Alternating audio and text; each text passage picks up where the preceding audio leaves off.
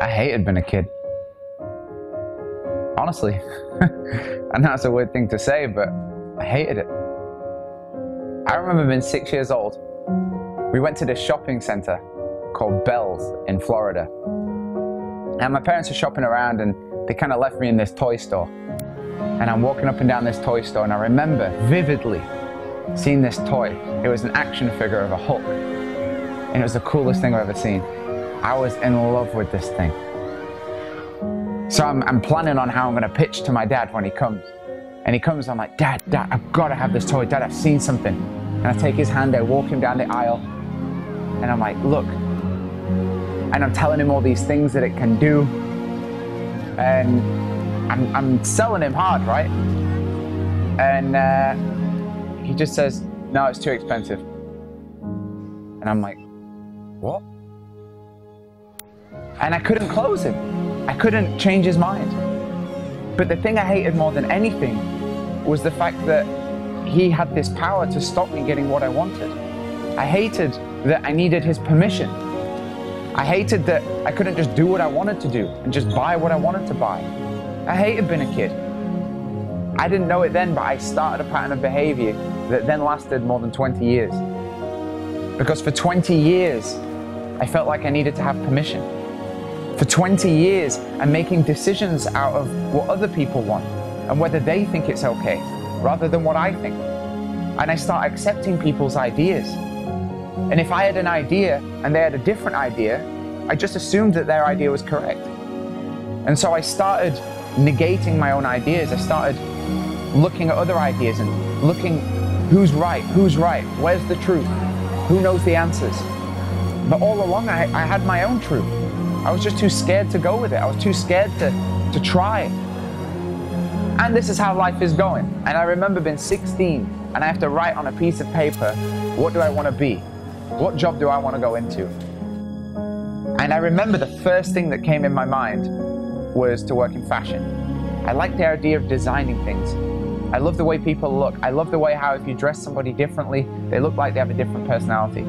I wasn't even thinking with music back then. I couldn't imagine music. Music was totally unrealistic because I had no idea how you make money working in music. And I have this constant feeling like I need somebody's permission to do the next thing. I need somebody's permission to get my toy. I need somebody's permission to pick the subjects I want to study. I need somebody's permission to pick the career I'm going to do. And how does this story end? It ends like so many other stories. It ends in me working a job I hated. 21 years old, working in a bank. I got the status, I got the money, I got everything my mom wanted for me. And I'm miserable. And I can't understand why. It took me a while to realize, wait, none of this was my idea. None of this was my decision.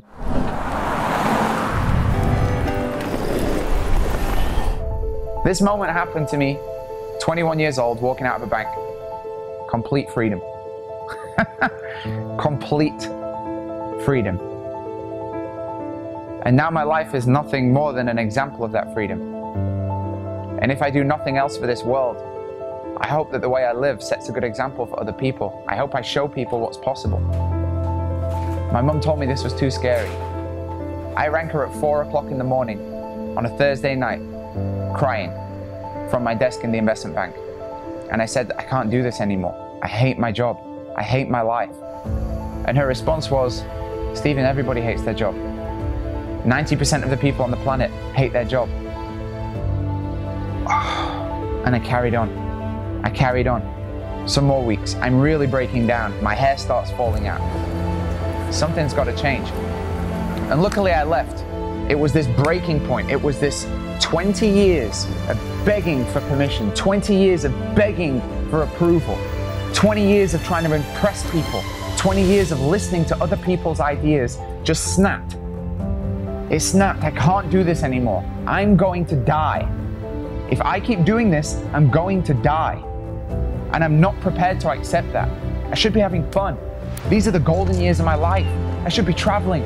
I want laughter lines on my face. I want to feel life. I want to breathe. I want to feel excitement and passion. I want to have love and loss.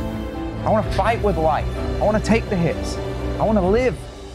And I can't do that behind the protection of somebody else's maybe true, but maybe false ideas. I snapped, and it's the best fucking moment of my life.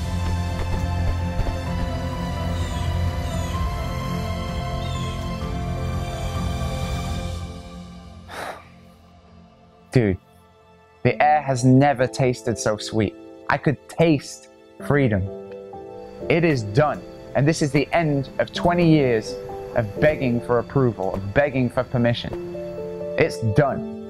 And I have no idea what I'm gonna do next.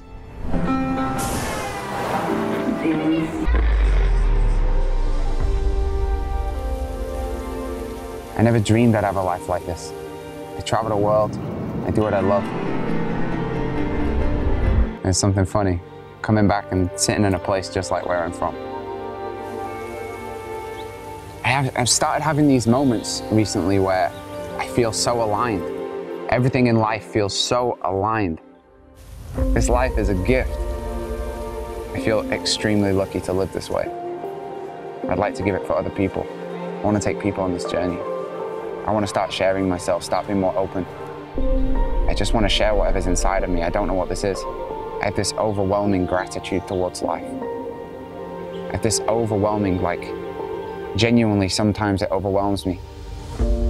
I don't want to hold on to something. I spent the first 20 years of my life taking. I just want to take, I want to have as much as I can.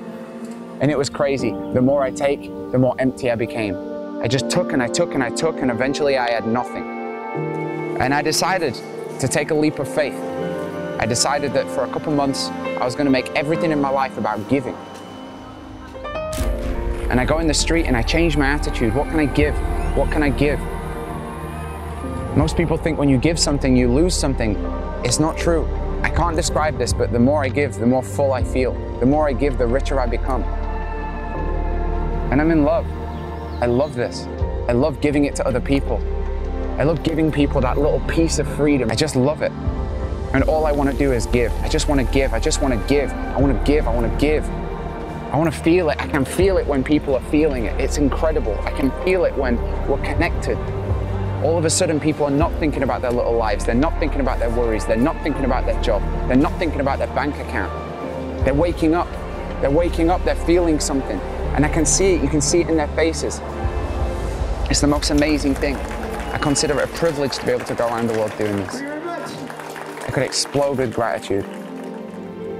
I think I'm the luckiest man on the planet. I love this life.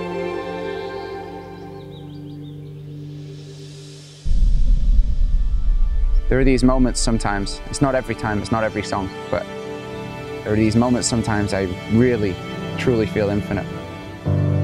The times where I really, really, really know I'm achieving something special is when I become like a mirror. I feel I become reflective. It stops being about what I want to say. It stops being about my message. It stops being about what I'm putting out. I can feel there's this shift. It goes like this. I'm playing. All of a sudden, I'm connected with these people, and all of a sudden, I feel I'm reflective. They're no longer thinking about what I'm saying. They're seeing themselves. You started to see who you really are. You started to feel your real feelings, maybe the feelings that you're too scared to look at sometimes. Maybe the feelings that are a little too painful to be with sometimes. That's when you're really hitting something special. And I hit that moment sometimes. When I hit that place, I can feel it. The room goes different. I can see people change. It goes from everybody smiling to this kind of spiritual place. See, for me, great music is a mirror. It reminds you of who you are. It reminds you of your own stories. It reminds you of those things that maybe they're a little hard to look at. It reminds you of your dreams. It reminds you of your pain. And it frees you.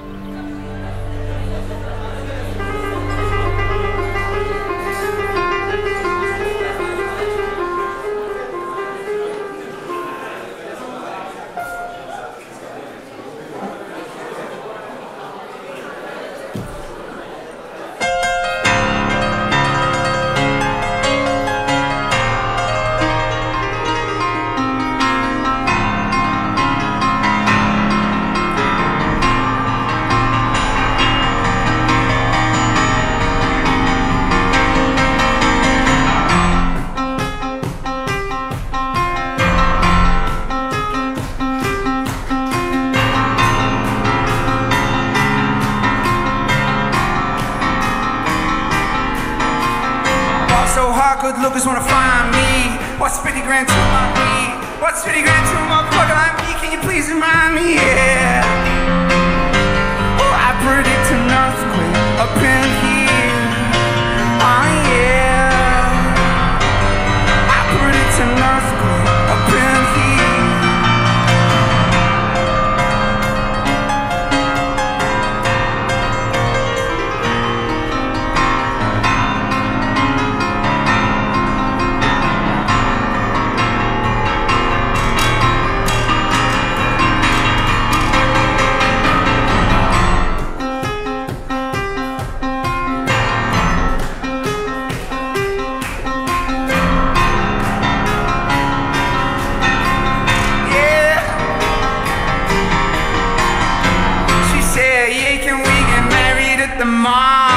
I said, look, you need to crop or you ball. Come and meet me in the bathroom stalls and show me why you deserve to have it all.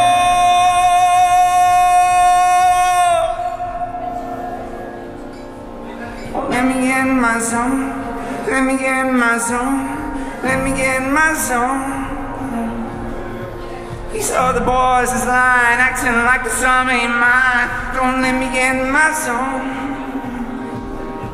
Don't let me get in my zone. Let me get in my zone. Let me get in my zone. These other boys is lying, acting like the sum ain't mine. Don't let me get in my zone. An artist is somebody who can look at the same thing that everybody else is looking at and see something completely different. And then they can show people how to see it their way, how to feel it their way, and give everybody that experience. An artist is somebody who can take an existing reality and change it. You look at it and you say, well, how else could it be? How can we improve this? What would be a more beautiful way to be? And then you tell people that, and that's art. It moves us forward. There's a fire starting in my heart, reaching a fever pitch, and it's bringing me out the dark. And finally, I see you crystal clear. And go ahead and sell me out, and I lay your shit bare.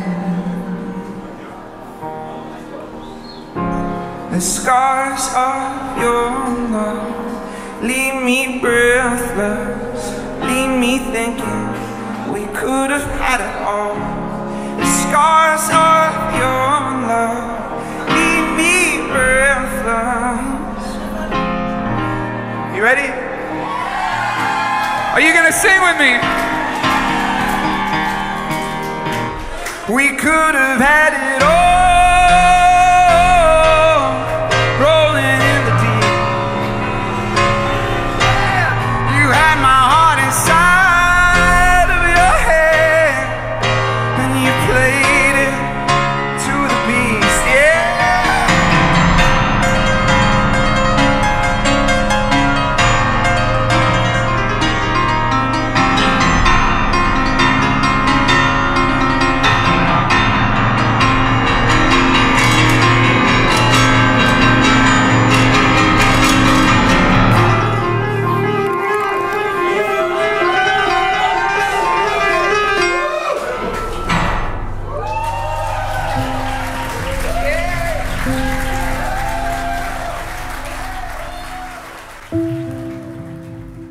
Oh my God, that's living, baby. That is living. Nothing in this world feels better than that, my friend.